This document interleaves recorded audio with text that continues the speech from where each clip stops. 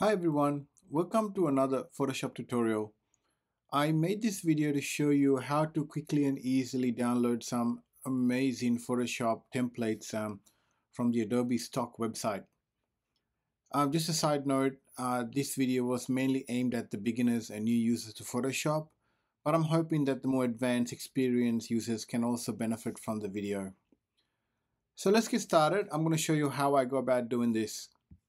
So I'm in Photoshop now. I can either go to File New or I can go to New File button here when you log into Photoshop. It will open up a new documents dialog. See at the bottom here, the search field, find more templates on Adobe Stock. All I do is I simply type in free and click on go. What this does now is it'll direct me to the Adobe Stock website and it'll show me all the free templates available, and there is a lot. You can take hours just going through it, and I'm sure you'll find one that'll suit your project. As you can see, you're looking for the ones that say free, and these are all free. Have you noticed these license tag here? What this means is that I have already downloaded these templates to my machine and have used them. Now, if you want to see more details about the templates, all you do is click on it and it'll expand out and it'll give you the details of the file, how big it is, and how many layouts and filters and the use with Photoshop, as you can see.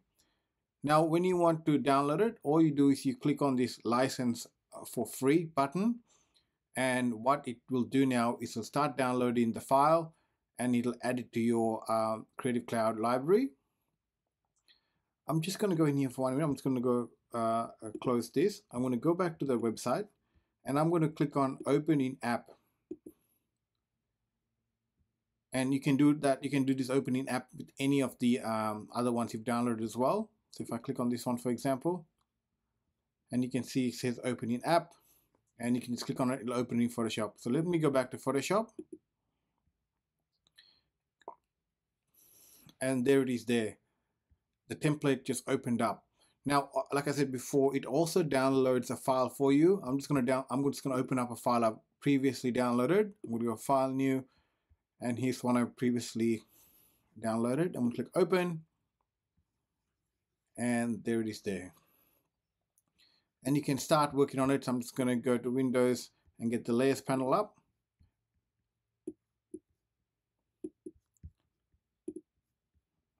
And there's everything that you require to work on it in the Layers panel. That's it, guys. I hope you got something out of this video.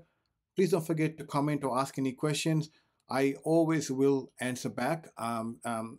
Try to answer as quickly as I can, but I will definitely answer your questions or any feedback you provide in the comments below. Please don't forget to subscribe to my channel, and please don't forget to like this video. It will certainly help. Thank you for watching.